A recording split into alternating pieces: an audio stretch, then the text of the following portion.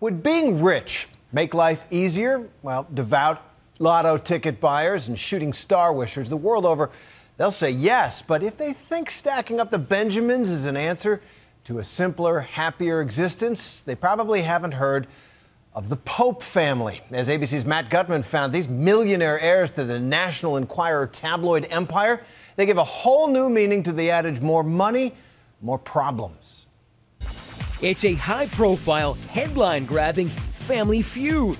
I would receive 20 to 30 emails from my mother a day, daily phone calls asking about kidnapping and lawsuits. That could easily be ripped from the pages of the original tabloid newspaper, the National Enquirer, infamous for breaking news about the private lives of politicians and stars and the occasional alien. When we look at the tabloidization of the media and the salaciousness of so many of the stories, celebrity misbehavior, they're really the ones that pioneered this. The headlines made the founding Pope family millionaires, but this latest sensational story involves the family itself. It involves allegations of fraud, stalking, even threats of kidnapping. The duel pits this man, 45-year-old Paul Pope, the alleged playboy of Palm Beach, against his socialite mother, 79-year-old Lois Pope, who he claims has threatened to kidnap his kids. Pope spoke exclusively to ABC News, showing us around his not-too-shabby South Florida pad. Are there any rules in the War of the Popes?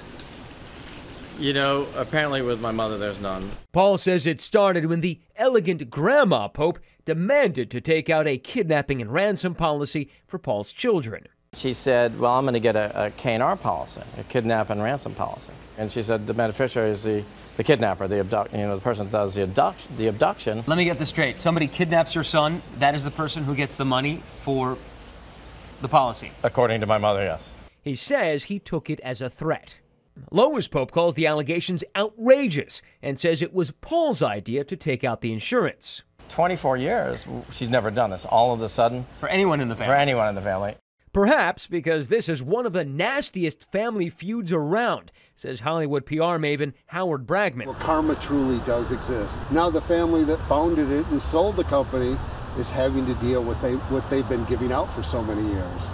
Lois has accused him of an extravagant and excessive lifestyle. He accuses her of hoarding money. My new team of investigators and attorneys had found all these things that were wrong, theft, fraud, and tax evasion and all these things. But he says she does spend lavishly on herself, including a pair of $22 million private jets, one for her and another for her 18 dogs. Yes, 18 of them. And she seems to dole out $100,000 Mercedeses to her staff like candy. She can point to my excessive lifestyle, and no one's perfect. You know, the difference is I'm honest about mine. Over the years, the Enquirer has broken its share of stories about the squabbles of the rich and famous, and much more. From O.J. Shoe to John Edwards' affair and child with Riel Hunter, to the Tiger Woods sex scandal. But the story of the tabloid's former owners, it's as juicy as it gets. This unholy war between the popes has festered since Paul Pope's father, Generoso, died in 1988. Generoso had built an empire stacking supermarket checkout racks with the National Enquirer and its steady diet of scandal and expose. Then, in 1989, the family sold the Enquirer for $412 million.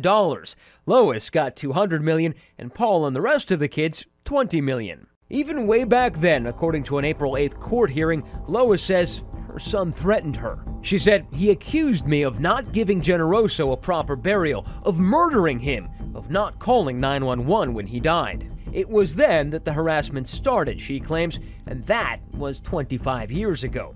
And she always thought that he was an enemy in her midst. She said in court, I believed he was not my friend. What he was, she says, is a playboy, maintaining an excessive and extravagant lifestyle, but has never had meaningful employment. Still, he has authored 2 books. One of them, the unpublished Confessions of a Rich Kid from Hell. A kid his mom says she continues to bankroll today, giving him an alleged $12 million in recent years, not to mention a yacht. And there he goes, asking for nearly $5 million more since the start of this year. He denies asking for anything recently, but said she did give him a check recently. And how much was it? $4 million. I'd hush. That's not a nice amount of money. You know, but my life isn't about money. I can't be bought. It's just not my thing. And, you know. Did you give it back?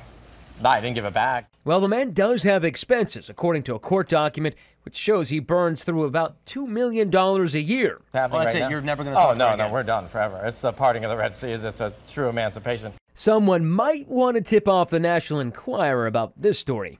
I'm Matt Gutman for Nightline in Highland Beach, Florida.